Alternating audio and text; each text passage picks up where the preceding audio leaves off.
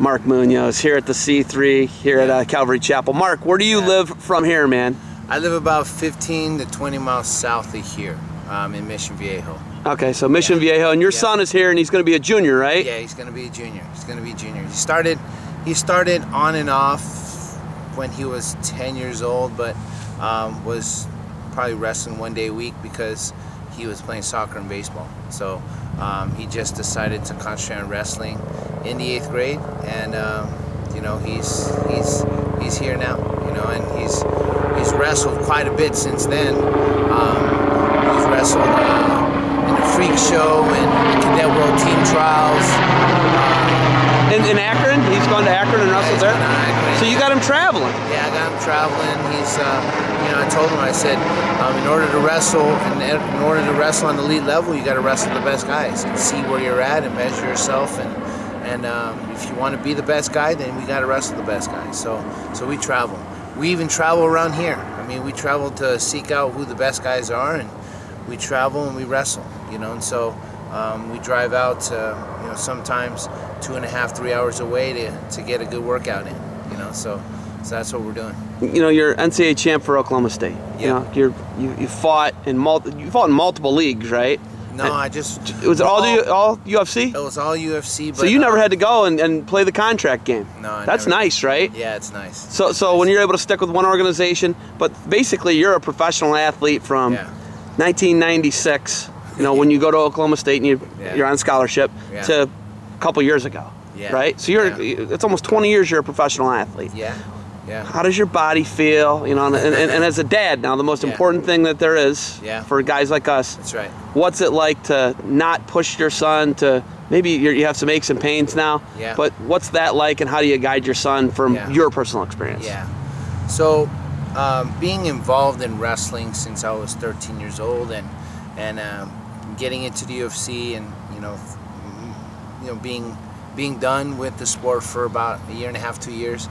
My body is I put a lot of miles on it, you know, and having that experience, I actually coach my son in that, being able to listen to your body and not just push through all your pains and aches, because that's what I did when I was younger. You know, I was like, it just hurts a little bit, but I'm okay. I'm gonna push through it. But now that I'm almost 40 and I'm feeling a lot of aches and pains, you know, and so for me, that's you know, I'm taking the wisdom that I've attained through the years, and I'm applying it to my son. Now, I never pushed him to wrestling ever.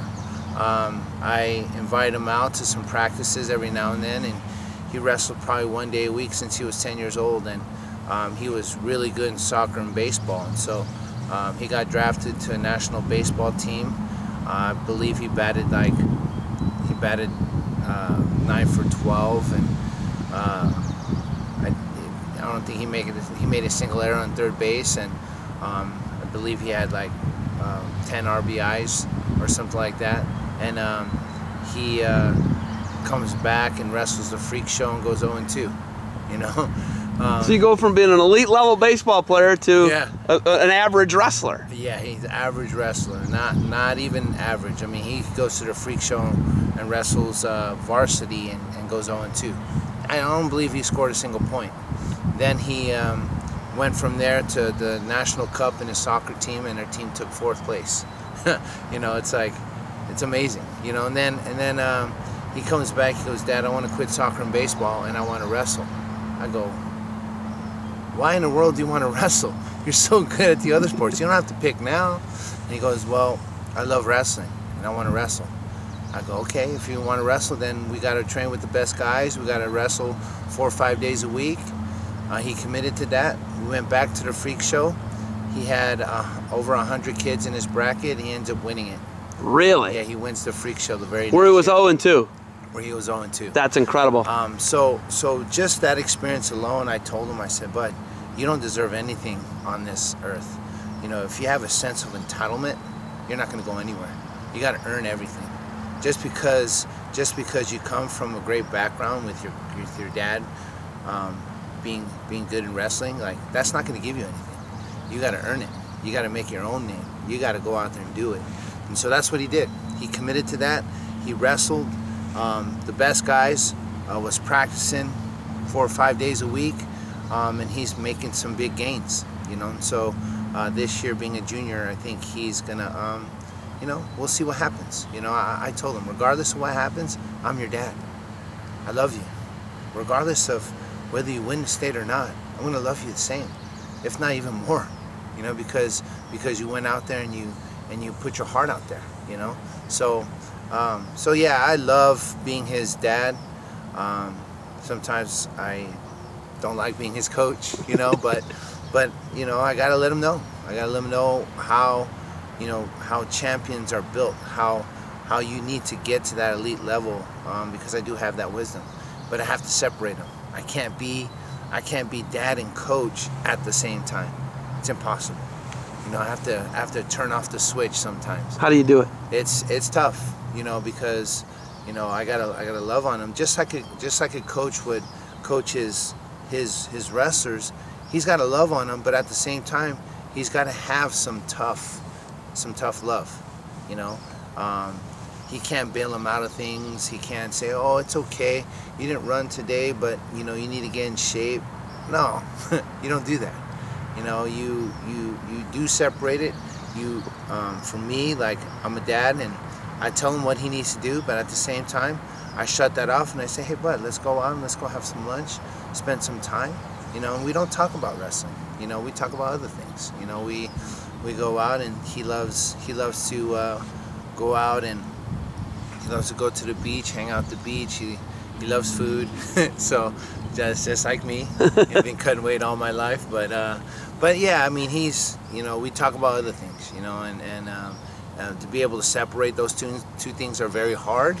They're very hard, but at the same time, it's needed. You know, you got to be intentional with how you do that, because if you're not intentional, then you might be your conversation might drift back to wrestling, you know. So being intentional, meaning you have to plan your conversation before you even go, you know. Like, what are we going to talk about? How am I going to address, you know, things, you know? How am I going to talk to him about his relationships? How am I going to talk about school, or, you know, other things that are not wrestling, you know? So that's kind of what I've learned through the years, you know. Like, I'm not gonna force him to wrestle. I'm not gonna you know, force him to be this champion, you know. He's gonna want it for himself. If he wants it for himself, then I'm gonna back him up 100%, you know. But if he doesn't want it, then I can't force him to like it. I can't force him to love it. You know, he's gotta do it on his own. So you look at, you know, speaking of, you know, tough love, being a dad, yeah, and mentorship, you wrestled under John Smith. I did. And I'm on Oklahoma State overload, by the way. Listen, here's who I've filmed lately. Yeah. Coleman, Scott's Technique. Yep. I've had Daringer. Yep. I've had J.O., Jordan Oliver. Yep. And then I had John like 2.5 weeks ago in Indiana. That's awesome. I'm on overload. Yeah. Jamil yesterday. Yep. Right? Yep. And I got you in front of me now. So I guess here's the question. Yeah. Why are they such amazing technicians would be my first question for you. I'm guessing you are too, in looking at it. Why are Oklahoma State guys such amazing technicians, and what have you taken from John Smith value-wise and applied to fatherhood and life now? So why are you guys amazing technicians, first off? I believe, I mean, because the class that I came from, I mean, you got Teague Moore, who's coaching over at American. You have Jamil coaching over at Stanford. You have Jeff Reagan, who is an All-American his 5th year. He's coaching at the Citadel. You have Kevin Ward, who's over at Army. You have, you know, I'm missing others, but there's countless others that are great coaches. Now, Coach John Smith, he looks for technical kids because he's technical himself. When I was coming out of high school, I was a big guy, 189 pounder, shooting low single legs, high crotches and single legs, pass by snap downs. You know, I was throwing inside, I was doing inside trips, all in high school already. So I think he liked that. He even commented on that, you know, how I was a technician on the mat. And so I believe that's who he recruits. Now, having said that, we can't be awesome technicians and teach the technique, just coming out of high school. We got to be able to be mentored, and that's what he does. He mentors us in the way of wrestling camps. When wrestling camps come, he forces us to teach and break down technique so that kids can understand. And that's what we were around the whole time. You know, I remember sitting when I was a freshman coming in.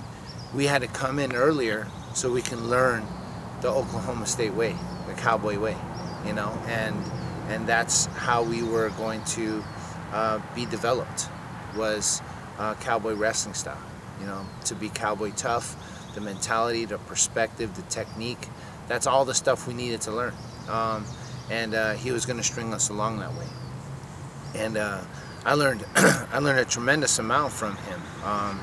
You know, how to be tough. You know, how to train hard to be able to get what you want. You know, from the sport. How to be able to push yourself technically so that you could actually hit the technique that you learn on the mat. Because a lot of kids or a lot of wrestlers learn something, but they never apply it to their style. They never apply it to what they do on the mat. So I developed a lot in college over Coach John. He's an unbelievable technician. He's developed tremendously as a coach when I got there, and now, I mean, his success as a coach speaks for itself. You know, Oklahoma State's a dynasty, and it'll continue to be a dynasty when if he's the coach. I don't know how much longer he has, but I love him as like he's family. You know, he comes out and he calls me, he texts me, and he asks me how's my family, and that's the type of guy he is. You know, he's really family oriented, and you know, I couldn't have asked for a better place to go out of high school. It was tough my first years there, but you know, everything's tough in the beginning. You know, you can't have, you know, everything that's worthwhile is going to be tough. You know, and so for me, it was definitely worthwhile. I had a lot of life lessons there. I met my wife there, raised my family there, and moved here to California. So yeah, I love my time there. Looking at like what he is, you know, you were there when Joe was born. Little Joe, not little JoJo anymore. No, but he was born when you were there on the team. Yes. You know, and you saw him raise his kids. He's got 5 kids. Yep. He's got 3 boys. Yep. How have you taken some of those principles and applied it to your family life? Yeah. So I remember when JoJo was coming in the room, big blue eye, white haired. I mean, his hair was like white. It wasn't blonde. It was just white, and he had a rice bowl haircut, just running around the wrestling room. And from there, I was thinking, okay, you know, he's doing that. You know, when I have a son, I want him to just kind of be in a wrestling room, you know, wrestle with him. I saw him wrestling with JoJo, and you know, and Isabel was in there too, and you know, all his kids were inside the wrestling room, and it was just a part of their life, you know, and that's how I applied that. You know, I made sure I brought Trey to the room, but I never forced them to get on the mat. You know, all of a sudden he's like, "Dad, can I get some wrestling shoes?" I'm like, "Yeah, for sure. Let's get some wrestling shoes." So get your kids around it, you immerse them in it, and then they're gonna wanna. They might want to do it. Yeah. More likely they'll want to do it. Well, you got to have all positive experiences. So every time I came home, I wrestled with them.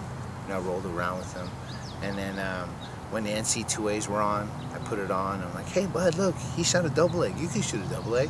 I mean, this is when they're young. You know, this is when they're 6 or 7 or 8 years old. You know, and you know, I would always have positive experiences with wrestling with him, and you know, all of a sudden he's like, "Dad, can I go to practice?" I'm like, "For sure." I had my club then. I'm like, "Come on out." And he'd wrestle 1 day a week, and then go to baseball, then go to soccer, and probably if that. I mean, he probably never. I mean, there's some weeks that a span where there was 2 or 3 weeks that he didn't come to practice, but he still had all positive experiences with wrestling, and I believe that's why he wanted to wrestle.